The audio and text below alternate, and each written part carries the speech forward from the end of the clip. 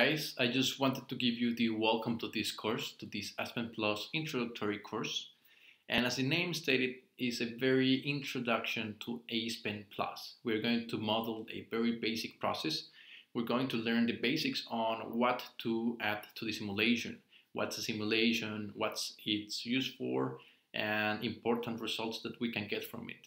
Especially, what do we need to state a simulation, the property environment, what type of components we can add, what type of fluid packages or method we should use, which are the recommended one. And once we finish with that, we start learning a little bit on the flowsheet. The flowsheet is nothing more than the area in which we'll be adding the unit operation processes, the streams, energy, material streams, and the place in which we'll be running the simulation. We will be adding the important and required data for each of the streams and units. And eventually we are going to run the simulation, see what can we get from the software per se.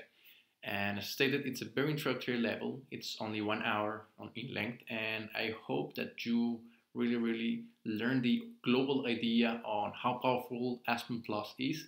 And hopefully you want to learn or train yourself for further AspenTech education, for instance, Aspen HiSys, or continue with Aspen Plus.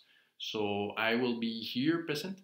If you need to add anything, please add it here in the comments or in the discussion board. We will be discussing especially your doubts, your comments, and how to simulate maybe something related to the process. Once again, I want to give you the welcome to this course, and I hope you enjoy this course. See you in the next video.